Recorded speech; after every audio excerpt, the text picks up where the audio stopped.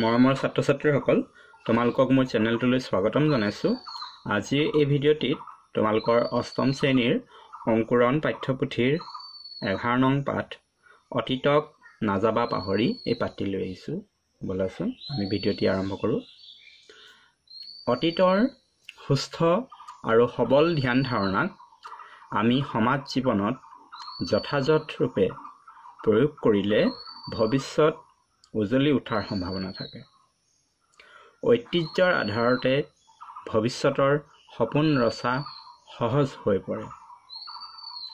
আমাৰ অতীত বুৰঞ্জী, বিজ্ঞান, কলাকৃষ্টি আদিৰ বিজ্ঞানসন্মত বিশ্লেষণ তথা সংৰক্ষণ উত্তৰকালৰ বাবে অতি আৱশ্যকীয়, যিবোৰক লৈ আমি গৌৰৱ কৰিব পাৰোঁ আৰু জাতীয় ঐতিহ্যৰ প্ৰতি সন্মান প্ৰদৰ্শনৰ অংশীদাৰ হ'ব পাৰোঁ। বিদ্যালয়ৰ প্ৰেক্ষাগৃহত সকলো ছাত্ৰ ছাত্ৰী শৃংখলাবদ্ধভাৱে বহি আছে। সন্মুখত প্ৰধান শিক্ষকৰ কাষতে আসন গ্ৰহণ কৰা ব্যক্তিগৰাকী বিশিষ্ট প্ৰত্নতত্ত্ববিদ ডক্টৰ বিপিন চন্দ্ৰ দাস। প্ৰধান শিক্ষকৰ আমন্ত্ৰণক্ৰমে তেখেতে প্ৰত্নতত্ত্ব সম্পৰ্কীয় বক্তৃতা প্ৰদান কৰিবলৈ বিদ্যালয়ত উপস্থিত হৈছেহি। তেখেতৰ লগত লৈ অনা অভাৰহেড প্ৰজেক্টৰটো বিজ্ঞান শিক্ষক ভূঞা ছাৰে সাজু কৰি দিছে। প্ৰাৰম্ভতে প্ৰধান শিক্ষক কমল শৰ্মাই প্ৰত্নতত্ত্ববিদ ডক্টৰ দাসৰ লগত সকলোকে চিনাকি কৰাই দিলে। সকলো ছাত্ৰ ছাত্ৰীয়ে থিয় হৈ তেখেতক নমস্কাৰ জনালে। দাস ছাৰেও প্ৰতি নমস্কাৰ জনাই এটি প্ৰশ্নৰে নিজৰ বক্তব্য আৰম্ভ কৰিলে। তোমালোকে মঠ মন্দিৰ থকা কেইখনমান পুৰণি তীৰ্থস্থানৰ নাম ক'ব পাৰিবানে? সমূহীয়া প্ৰশ্নটোৰ উত্তৰ দিবলৈ উত্তৰা তৎক্ষণাত থিয় হ'ল। কামাখ্যা মন্দিৰ, হাজোৰ হয়গ্ৰীৱ মাধৱ মন্দিৰ, পোৱামক্কা, মদন কামদেৱ মন্দিৰ, তাম্ৰেশ্বৰী মন্দিৰ, উগ্ৰতৰা মন্দিৰ, মহাভৈৰৱ মন্দিৰ। উত্তৰাই কোৱা তীৰ্থস্থানসমূহৰ নাম শুনি দাস ছাৰে তেওঁক উৎসাহিত কৰি ক'লে, তুমি ভালেমান পুৰণি মঠ মন্দিৰৰ নাম ক'ব পাৰিলা। আজি মই তোমালোকক মঠ মন্দিৰ, স্তূপ আদিৰ দৰে প্ৰাচীন আপুৰুগীয়া সম্পদসমূহৰ উদ্ধাৰ আৰু সংৰক্ষণৰ আৱশ্যকতা সম্পৰ্কে ক'বলৈ ওলাইছোঁ। অতীতৰ শিল্পকলা, স্থাপত্য, ভাস্কৰ্য, লিপি, মুদ্ৰা, বুৰঞ্জী প্ৰসিদ্ধ স্থান, দলিল আদি যিবিলাক সম্পদে সেই যুগৰ ঐতিহ্য, বুৰঞ্জী, বিজ্ঞান, ধৰ্ম, দৰ্শন আদিৰ সম্ভেদ দিয়ে, তেনে সম্পদবোৰেই হৈছে কলা সম্পদ। এই সম্পদসমূহে অতীতৰ সাংস্কৃতিক ঐতিহ্যৰ বিষয়ে কয়। কথাখিনি শেষ কৰি তেখেতে অভাৰহেড প্ৰজেক্টৰত প্ৰাচীন মঠ মন্দিৰ, লিপি, বাচন বৰ্তন, অলংকাৰ আদিৰ ছবি এখন এখনকৈ দেখুৱাই গ'ল আৰু ক'লে, এইবোৰেই হৈছে প্ৰত্নতাত্ত্বিক সম্পদ। সময়ে সময়ে খনন কাৰ্যৰ জৰিয়তে বহুতো সম্পদ মাটিৰ তলৰ পৰা উদ্ধাৰ কৰা হৈছে। এই সম্পদসমূহৰ বিজ্ঞানসন্মত অধ্যয়নক প্ৰত্নতত্ত্ব বোলে। খনন কাৰ্য এটা জাতিৰ কাৰণে অতি গুৰুত্বপূৰ্ণ, কাৰণ প্ৰাকৃতিক দুৰ্যোগৰ ফলত কেতিয়াবা এখন দেশ ধ্বংস হৈ ভূগৰ্ভত লীন যাব পাৰে। এই খনন কাৰ্যৰ দ্বাৰাই এখন দেশৰ তেনে প্ৰাচীন ঐতিহ্য, সভ্যতাৰ স্বাক্ষৰ উদ্ধাৰ হ'ব পাৰে। তোমালোকে মহেঞ্জোদাৰো আৰু হৰপ্পাৰ খনন কাৰ্যৰ কথা শুনিছা নিশ্চয়। এই খননত উদ্ধাৰ হোৱা প্ৰত্নতাত্ত্বিক সম্পদৰ ছবি কেইখনমান চোৱাচোন। এই বুলি দাস ছাৰে মহেঞ্জোদাৰোত উদ্ধাৰ হোৱা বাচন বৰ্তন কেইপদমান অলংকাৰ, নলা নৰ্দমা থকা ঘৰ, গা ধোৱা ঘৰ আদি ভগ্নাক্ষেপৰ ছবি দেখুৱালে। তেখেতে পুনৰ ক'লে, এই সম্পদসমূহৰ অধ্যয়নৰ জৰিয়তে আমি সেই সময়ৰ মানুহৰ জীৱন ধাৰণৰ প্ৰণালী, বসতি স্থান, কলা সংস্কৃতি, ধৰ্ম দৰ্শন আদিৰ বিষয়ে জানিব পাৰোঁ। মোৰ এটা প্ৰশ্ন আছে ছাৰ, দাস ছাৰক উদ্দেশ্য কৰি হীৰাই ক'লে। ছাৰৰ অনুমতিক্ৰমে তাই সুধিলে, কিমান বছৰৰ পুৰণি সম্পদক প্ৰত্নতাত্ত্বিক সম্পদ হিচাপে ধৰা হয়?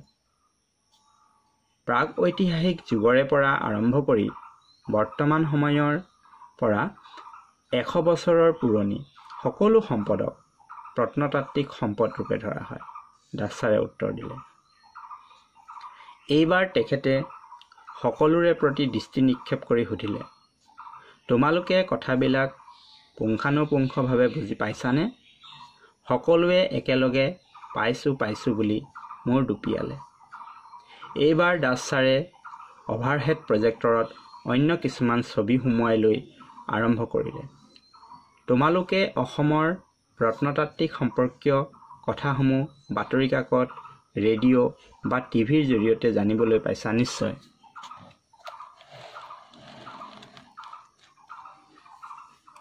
প্ৰাঞ্জলে তপৰাই উত্তৰ দিলে, হয় ছাৰ। গোৱালপাৰা জিলাৰ শ্ৰী শ্ৰী সূৰ্য পাহাৰ, তেজপুৰৰ ওচৰৰ বৰা চুবুৰী, গুৱাহাটীৰ আমবাৰীৰ খনন কাৰ্যৰ বিষয়ে শুনিছোঁ। প্ৰাঞ্জলৰ উত্তৰত সঁহাৰি জনাই ছাৰে ক'লে, ঠিকেই কৈছা। এই স্থানসমূহত উদ্ধাৰ হোৱা প্ৰত্নতাত্ত্বিক সম্পদে অসমৰ সাংস্কৃতিক আৰু সামাজিক ঐতিহ্যৰ ভেটি অধিক সুদৃঢ় কৰি তুলিছে।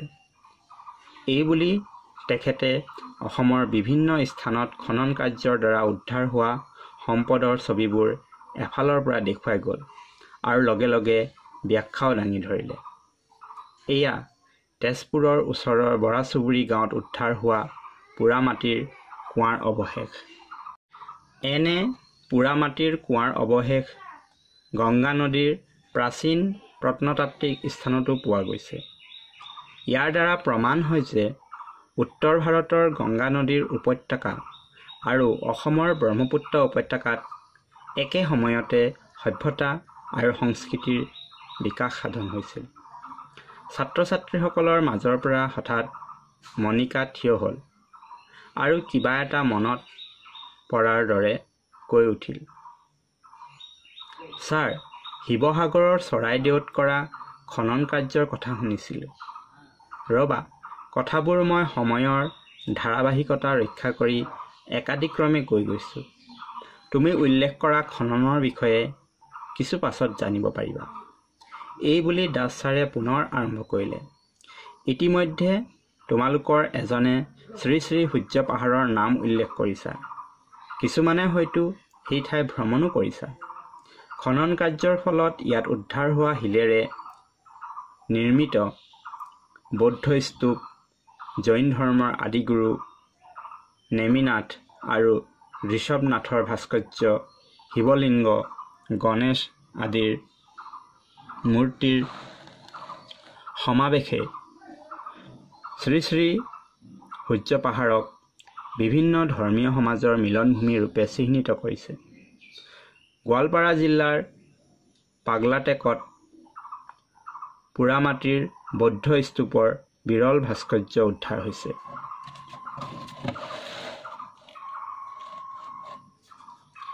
এইবাৰ আমি গোলাঘাট জিলালৈ আহোঁ। এই জিলাৰ বৰপথাৰ অঞ্চলৰ দুবৰণী প্ৰাচীন অসমৰ বুৰঞ্জীৰ অন্যতম ক্ষেত্ৰ। এই অঞ্চলৰ ওচৰে পাজৰে উদ্ধাৰ হোৱা প্ৰাচীন লিপিসমূহৰ পৰা আমি সমাজ, ধৰ্ম, সাহিত্য, ৰাজনৈতিক দিশ আদিৰ অনেক তথ্য পাওঁ। কেৱল লিপিয়েই নহয়, দুবৰণী অঞ্চলত প্ৰত্নতাত্ত্বিক খনন কাৰ্যৰ দ্বাৰা উৎঘাটন কৰা প্ৰাচীন ইটাৰে নিৰ্মিত মন্দিৰৰ ভেটি শিৱলিংগ আদিয়ে অতীতত দুবৰণী অঞ্চলত বিকাশ লাভ কৰা ভাস্কৰ্য আৰু স্থাপত্য কলাৰ ইংগিত বহন কৰিছে। খন্তেক ৰৈ দাস ছাৰে এগিলাচ পানী খাই ল'লে। তাৰ পাছত অভাৰহেড প্ৰজেক্টৰটো পুনৰ চলাই দিলে। লগে লগে পৰ্দাত নৃত্যৰত অৱস্থাত থকা নটৰাজৰ ছবি এখন দেখিবলৈ পোৱা গ'ল। ছাৰে বৰ্ণনা কৰিলে, এয়া নটৰাজ, এইটো নটৰাজৰ ছবি দেই। আজিৰ পৰা কিছু বছৰৰ আগতে গুৱাহাটী মহানগৰৰ আমবাৰী অঞ্চলত খনন কাৰ্যৰ দ্বাৰা উদ্ধাৰ কৰা হৈছে।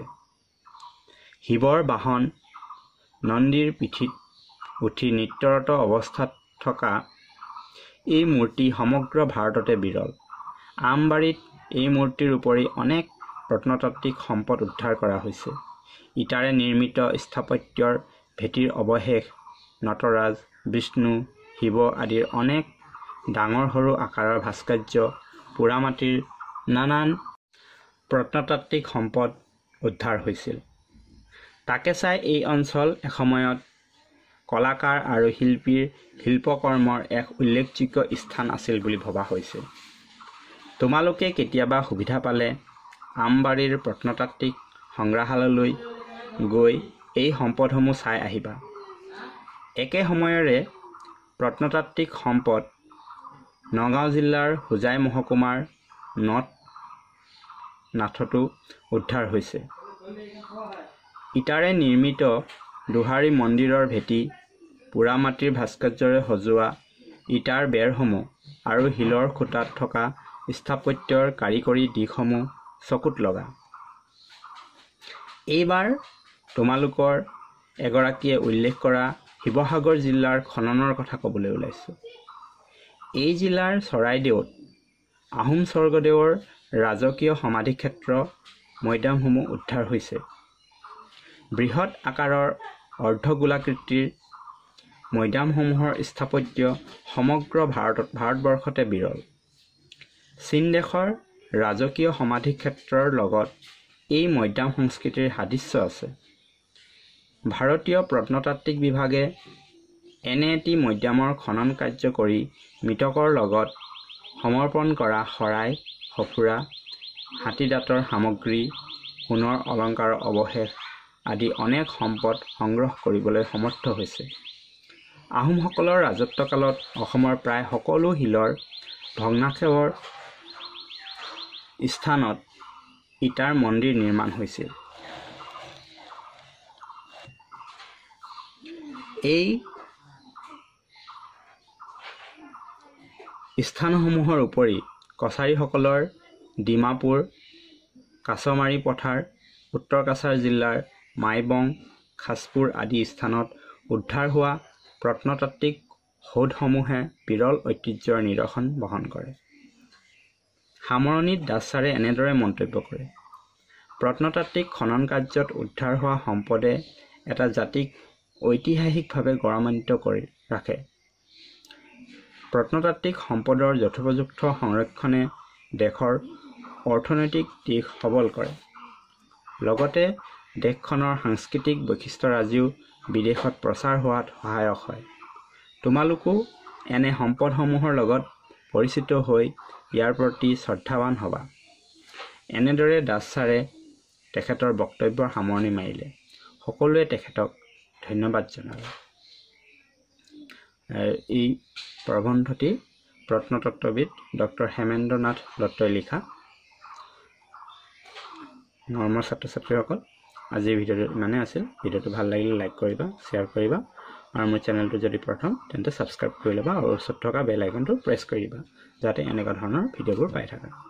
ইয়াৰ নেক্সট ভিডিঅ'ত মই তোমালোকৰ নেক্সট লেচনটি লৈ আহিম। ভিডিঅ'টো চোৱাৰ বাবে ধন্যবাদ।